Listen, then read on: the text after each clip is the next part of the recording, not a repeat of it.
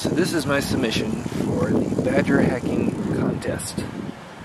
So the idea behind a POV display, that's persistence of vision, is as your lights sweep across,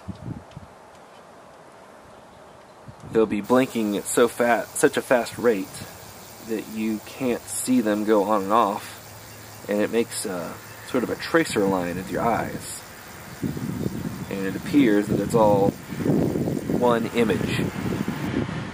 First thing I did was I put it inside of this flashlight case. And to get it in there, I hacked the ever-loving daylights out of it. So I broke all the LEDs off of the main board. I took the switch that was in there. It's a handy power switch that toggles between two sets of LEDs. I took that off of its board, flipped the board over, bent the leads up so that the switch was then surface mounted. That allowed me to get the Badger in there without contacting the main power leads against the top of the FTDI chip. Also, it's a battery. It has 3 AAA batteries, and that is hooked up via this connector to the USB power input, and that allows me to use that little LDO right in there to regulate the voltage down to 3.3 volts. Let's see. From there, I took 3 of the digital GPIOs and sent them out on purple, gray, and white as the 3 wires you need to control these my 9 shift registers. So each shift register has 16 LEDs hooked up to it. 8 on this side, 8 on the opposite side. Each bank of LEDs is hooked up to a bust resistor. That saved me quite a bit of soldering and a bit of board space as well. But adding all those tiny little rat's nest wires in there was a lot of work. I'm pretty confident I put 20 hours of work into assembly on these things. So, after the LEDs get power and connect to the resistor, that ground bus for this side and the other side each goes to these transistors so that I can turn off the 2 sides independently.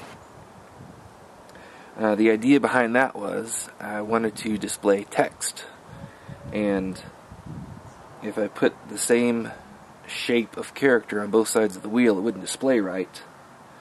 So I was going to put forward letters on the top and backwards letters on the back, so that way the viewer would always see the text correctly. What I discovered after I built this thing is I can only get about 24 flashes in a rotation because of the speed of this little 4 kilohertz microcontroller.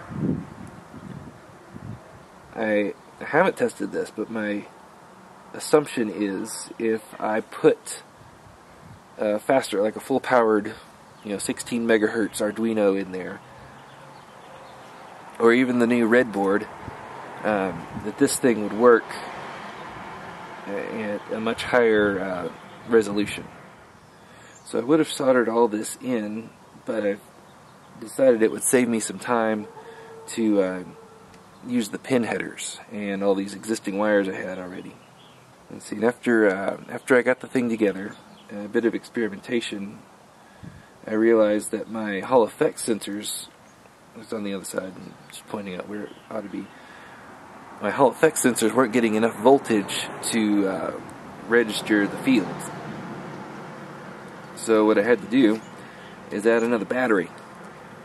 The model I have It's capable of 4 volts up to 24 volts or so. I might be 28.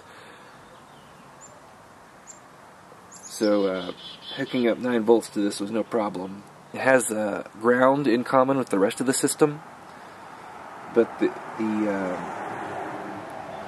when the sensor is triggered, it sets its signal pin from high Z to ground, or digital low. So there's really no way for it to introduce the 9 volts into the rest of the system unless something goes horribly wrong. With testing, this turned out to not fry my system, so that was a really good triumph. Also, if I had a higher powered board, it would be running off of 5 volts, and then I would be able to drive the Hall effect sensors directly without any need for a separate power supply.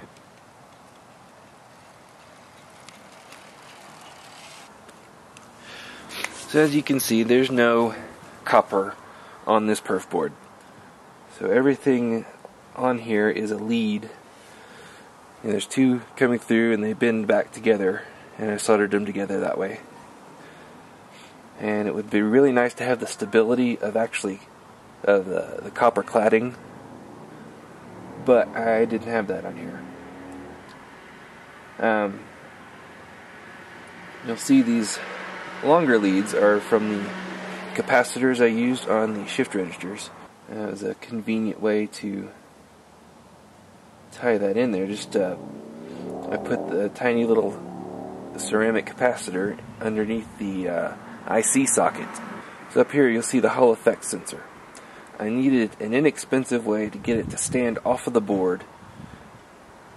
So I found my bucket of Cat 5 tips. Turns out super glue works great between a Cat 5 tip and this perf board.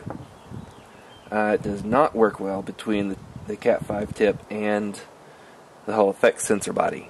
So this is covered in hot glue now. So the board itself is attached to the wheel with 5 little zip ties along one edge of the spoke and then one on the adjacent spoke. I took a tip from Adafruit's spoke POV in the shape of this.